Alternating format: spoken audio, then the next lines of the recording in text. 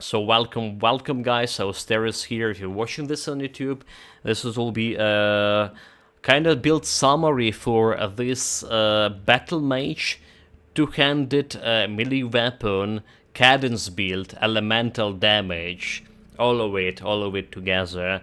That's a lot of stuff, right, to put into name of a build. It is a great build for endgame for sure. But I was very skeptical of the Cadence to begin with.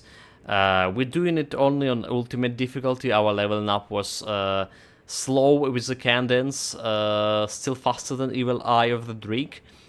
But because it's a melee build, we were dying also a couple of times at the beginning of the ultimate difficulty.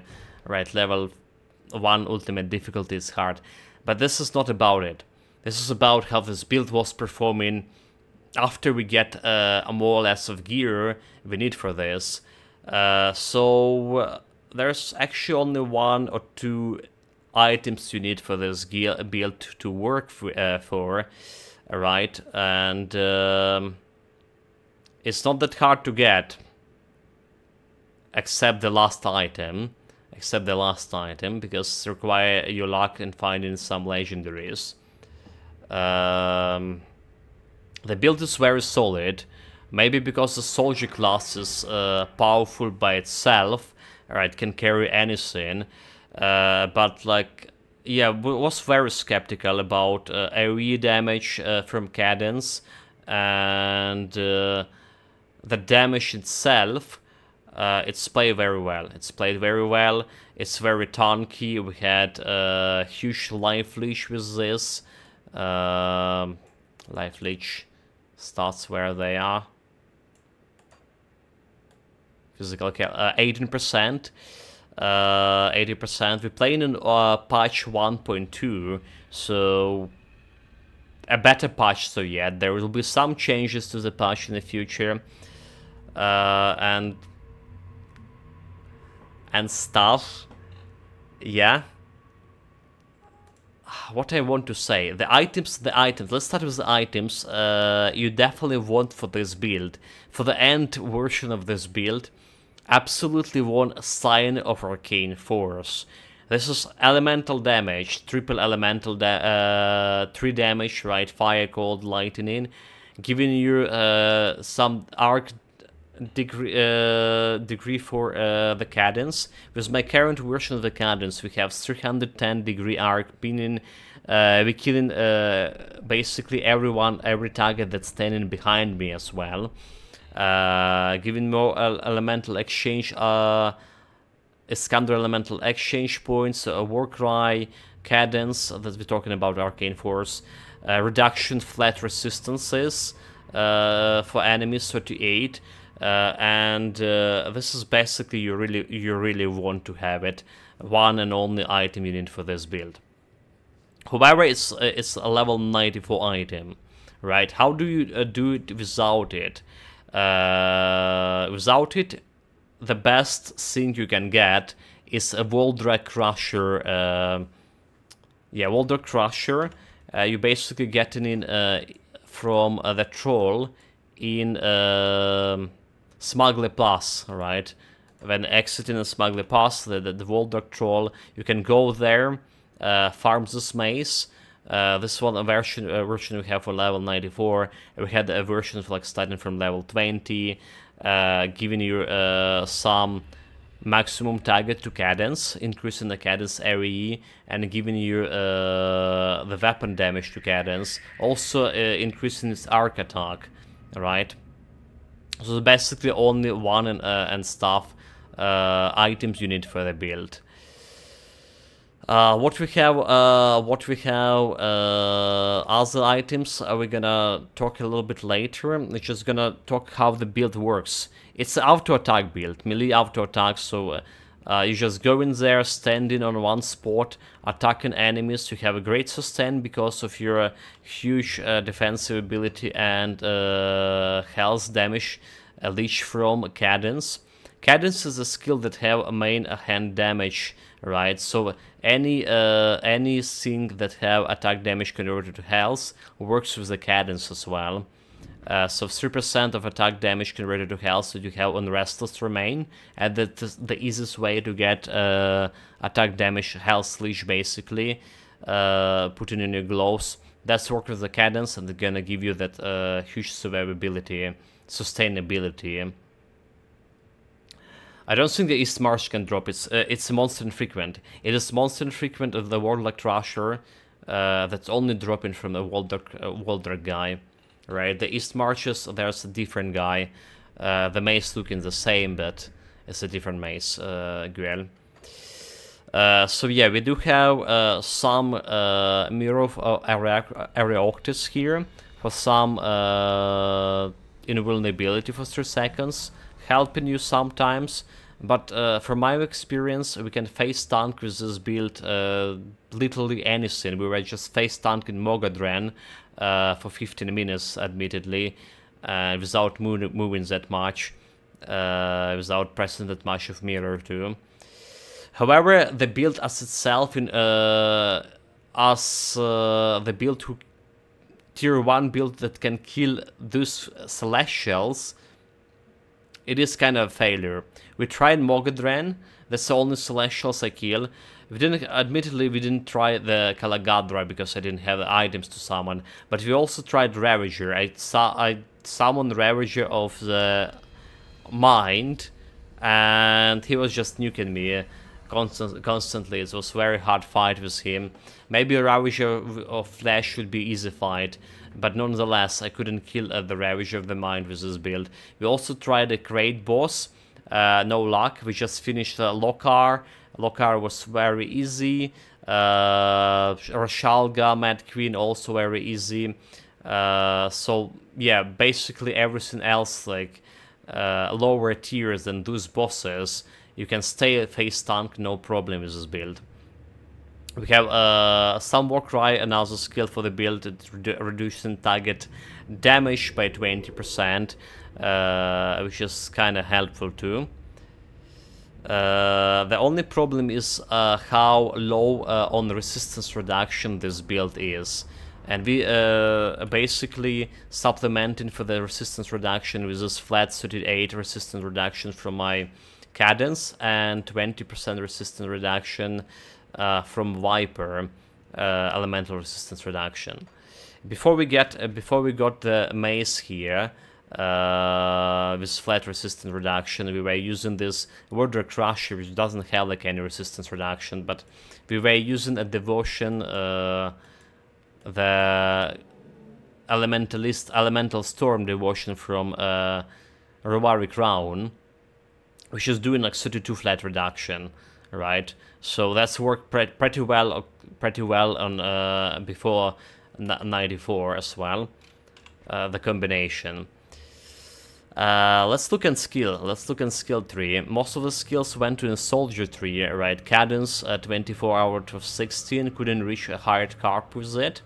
And the next thing you want for Cadence is a fighting form, which is increasing your degree of arc attack, right? So you're not like hitting enemy that directly in front of you, but you're hitting multiple enemies that also can stay to the side of you and to behind of you, right?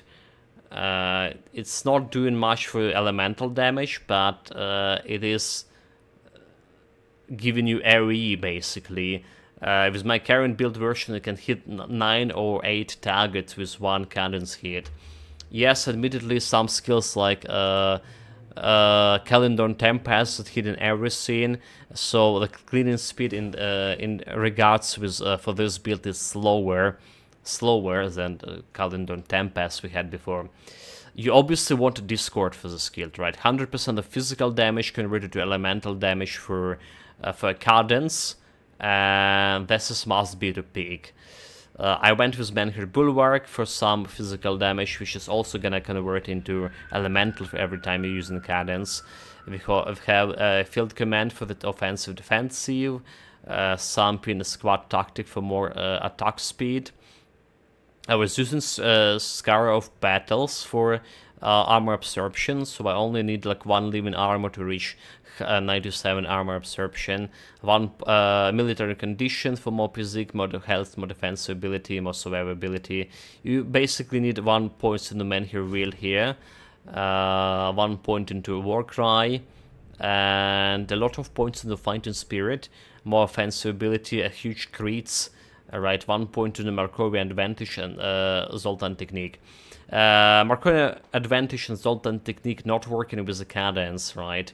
It's only working with 2 auto attacks when you start in the build. Yeah, skill modifier only used for skill used bulwark physical damage shouldn't be converted by it. It is converted, mate. So if you looking if you're looking at the damage here, right? So you can add this damage. So it is converted every physical damage you're getting from any source in a cadence to elemental damage, right? So this is our cadence damage: cold, fire, lightning, burning, and bleeding. There is no global conversion here. The global conversion, if you're going for a weapon attack here, right, you still have some physical damage over here, right? So it's not. I have 30% global conversion. It was yeah, we're gonna come to that. But yeah, apparently a Cadence converted every physical damage from any source into actual elemental damage. So that's the beauty of it. I was surprised by it myself. Honestly, right? Arcanist. So yeah, there's a global conversion we had over here. We actually don't even have it anymore. 10% of physical damage. So we did have this global conversion for normal attacks. You probably want to get it later in a game after level 50 or so, because basically it's more of wasting your points. But because we had the physical damage mace over here, right, every 2 attacks before a cadence happen, because cadence is every sword attack, we were converting that 30% of this physical damage to elemental to get more DPS as a result. Like, So skill-wise, we have Overlord for more Easter offensive resistance, offensive ability. More importantly, we have some Sphere protection for some additional damage absorption. Don't know how much of damage absorption we have right now with Sphere protection plus Bulwark, like more than 25, 27, right? Do have Inner Focus here for offensive ability, Arcane Wheel, occasionally activated, not much in the end game, admittedly, and Nullification. Nullification, you can play with this to get like at least 5 points, I would recommend. Obviously, we have the conversion for a little bit of stun reduction. So that's our skills here. Let's check out the characters, the character sheet.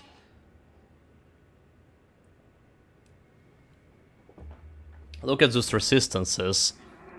84 for everything except like easy resistance, which is 88, 80 stun resistance, 87 chaos resistance, armor rating almost 3k, 97 absorption, defensive ability huge, but maybe we wasted some points on the defensive ability here, so I spent generally everything in the physique to get as much of defensive ability early on as possible.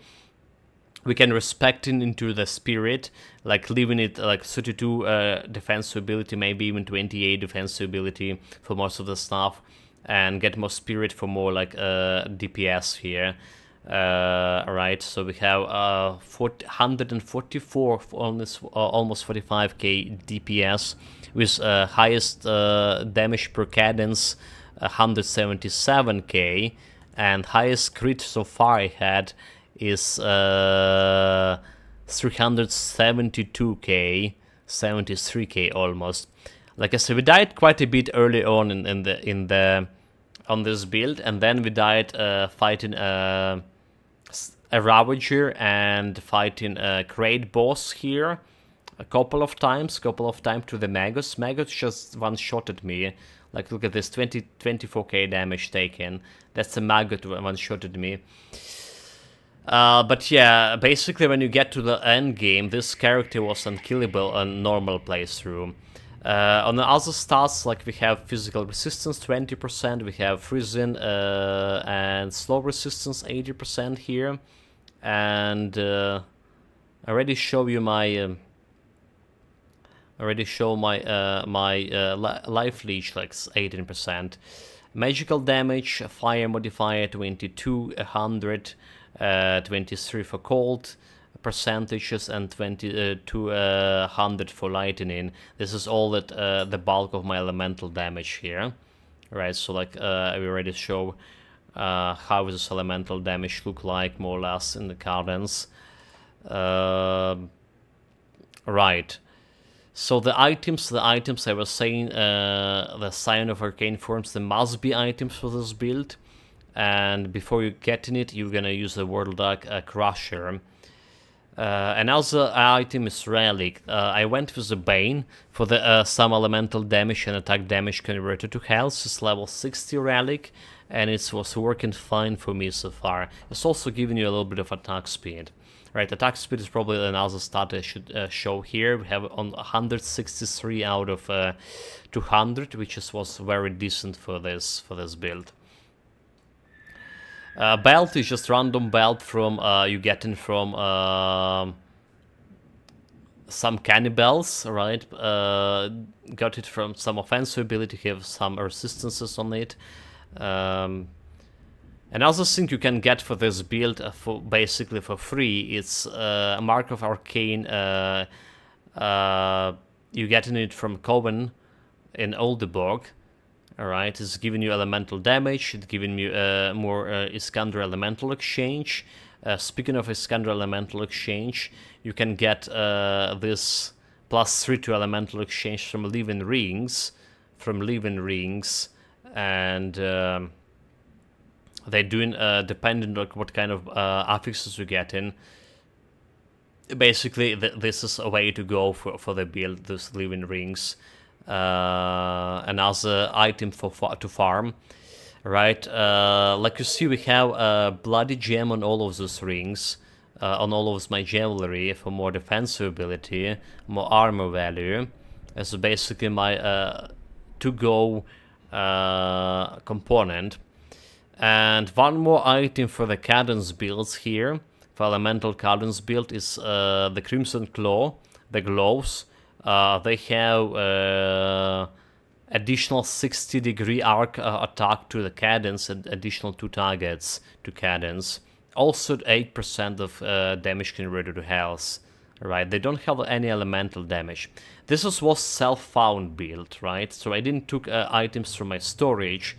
I went with items I could find, just lying around, and that's like how we manage it. Obviously, we can have like better breastplate here.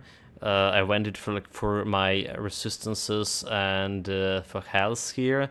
Can get some better breastplate, who's actually giving some elemental damage.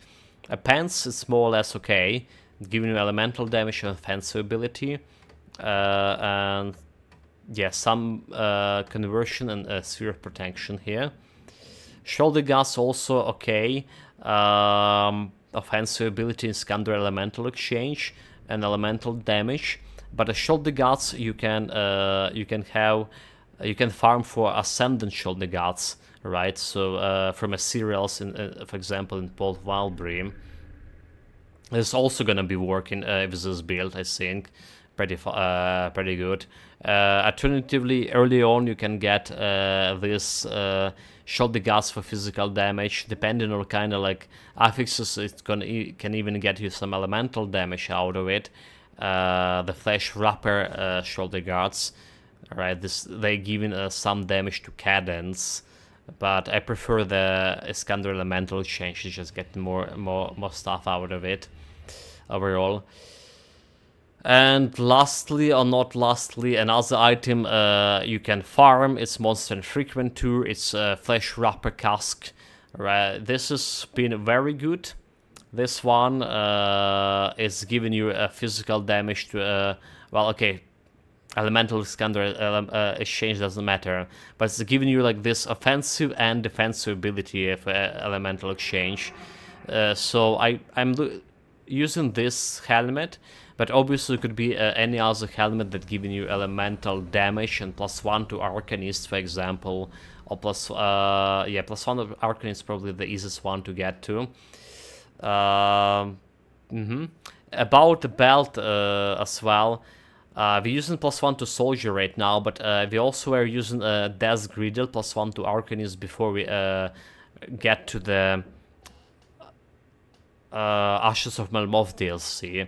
So this one you can easily craft in if you have a recipe. It's a faction recipe you get in from. I believe you're getting them from Rowers, right? This one on reputation. Lastly, the last item, Avenger of Cairn, +1 to Soldier, +4 to all maximum resistances, and +4 to Ether resistance. That's what we're using for this. It's also giving me Ether and elemental resistance quite a bit. So fighting Mogod Random is 112 over maximum. Lightning resistance was okay. That's how items look like for the build. Like I say, there's some kind of changes you can do with shoulder guards, with helmet for sure. Like, because we don't need so much of a defensive ability right now, can drop it. It was good. It was good at the during your normal leveling up process, giving you this sustainability with high defensive ability.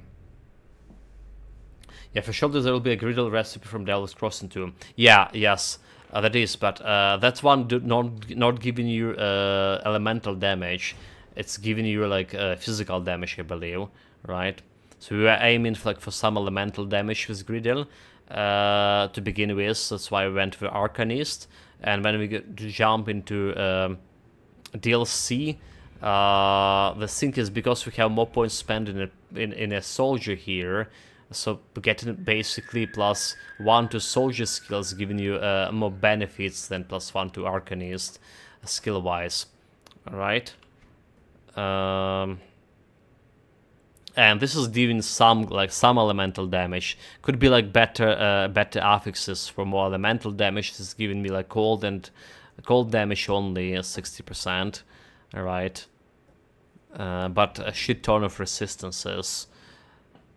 And yeah, this belt definitely could be better affixes wise. You just need to get lucky with it. We cover the gear, we cover the skill points, we cover the playstyle. What else to say about the build is the devotion. The devotion is devotions for elemental damage. I went for them. And the first elemental damage devotion would be obviously Candle, Quill, and the Rovari Crown, because you need Rovari Crown for this flat resistance reduction before you reach endgame, before you get a Scion of Arcane Force, a Scion of Arcane Force. I also have a crab here. I did spend points into Lion, Owl. Okay, Lion to get a crab giving you that elemental damage and flat elemental damage too. For 130, but we have like Owl, some attack damage on Toad to actually enable myself the Mirage. We have 5 points in Mirage, so when else elemental damage, health, resistances, defense ability, and flat elemental damage. Flat elemental damage for this build is pretty nice, because every flat elemental damage gonna be applying to Cadence, since it has main weapon damage attribute, right? Overall, we also have a Griffin against another elemental damage shenanigans, right? 42 elemental damage, flat elemental damage over here. Another 50% to elemental damage. And what else we have? But the most important, okay, there's also the Kraken. You know, after we get in this 3 initial constellation, like Quill, Candle, and Rovari Crown, we went for Kraken. Yeah, we have a Hawk as to enable myself the Mirage. We went to Kraken next. It is giving you quite a bit of attack speed. Alright, attack speed is giving you even more attack speed, 50% to all damage, 70% to all damage, and critical damage as well, and physical resistance. Very good constellation for this two-handed melee build. And yeah, but most important here is the Viper for late game, especially because, like I say, we don't have any normal way to get in resistance reduction, much of resistance reduction on the build, unless we take in the Viper here, 20% reduction to elemental resistances.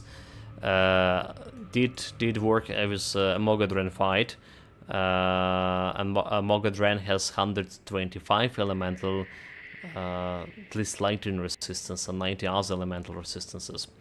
Before you get in a Rovari Crown, for this build, I would use the Terrify on the Warcry, which has given you up unto 18 flat resistance reduction, right? So we did remove the points after we get Elemental Storm, and after we get Elemental Storm, yeah, and now we're using Elemental Storm is a less reduction that Scion of Arcane Force 38 here. That's about all. I probably forgot some stuff to say. Right, like it's been 4 hours, more than 4 hours since we started playing, and my thoughts in jumble here. So I hopefully this build is gonna work for you too. It's very powerful, like I said, very powerful, very steady, have a good survivability, and unless you want to kill a great boss or have easily killed all Celestials, I would rate it as tier 2 build, because it can kill like all the Celestials consistently. Mogadren still, we took it down in 50 minutes, standard rate, but that's about all. Thank you guys for watching this on YouTube. Thank you guys for watching this on Twitch right now and listening to this. We're done with the build. Don't forget to press that follow button, because we're gonna take a break from Grim Dawn for a couple of days, checking